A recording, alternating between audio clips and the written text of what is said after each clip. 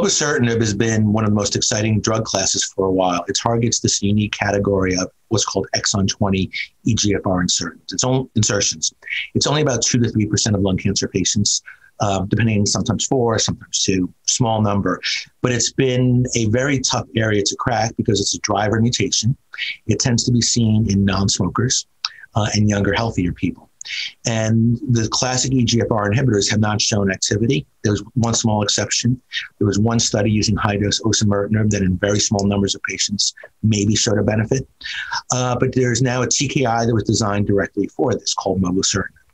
And there is clear evidence of activity with response rates, at least preliminarily in the second line setting, between 26 to 40%, depending on how you look at the data.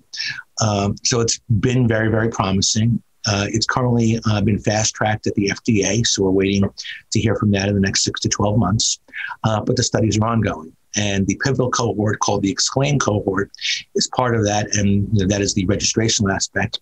But we participated in a lot of the data is based upon the phase 1/2 study with the recommended phase 2 dose of 160 milligrams.